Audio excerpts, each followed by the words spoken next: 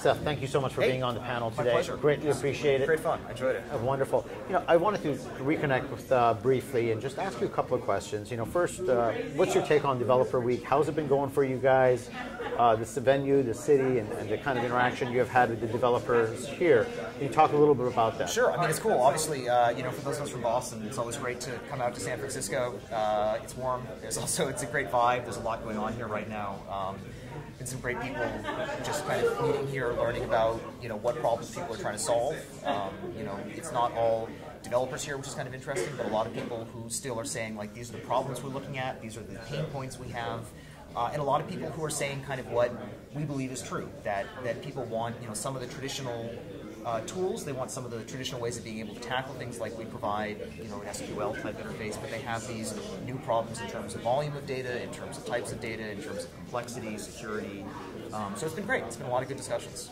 Wonderful. So in regards to developers that have come to the week, maybe they didn't stop by the booth and they want to get a sense as to, what is it NuoDB launched? You guys just launched your product about 3 weeks ago. Did, yeah. So what is the tool sets? What are the enablers that you're providing to the developer community, and how do they best take advantage of those? Sure. So NuoDB is a relational database that's designed to be cloud scale, right? And what that means is that the relational part is the familiar part. It's it works the way you're used to a relational database working. It's SQL, it's ACID, it's JDBC or ODBC, it's all of the management tools you're used to, it's all the DBA tools you're used to, it's all of the security models and the joins and the queries and the real durability, the real consistency.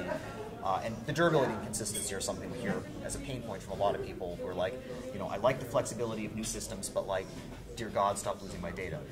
The cloud scale part, right, is the really kind of exciting, magical new part, and that's the part where we're providing a traditional relational database that is horizontally scalable, that has built-in kind of as a first-class notion management and multi-tenancy, has a strong security model, has an end-to-end management and resource management model, and understands the weird things that happen in clouds, understands all of the failures that happen, all of the network latencies and glitches, and all the things that happen in a cloud environment, whether it's a private cloud or a public cloud, that make it much harder to work with things across a large number of systems. So what we're trying to provide is all of that embedded ecosystem of tools, of models, of ways of thinking about data that people are used to, but also support all of the new use cases that people really care about in all of the development environments that you need to be able to work in today.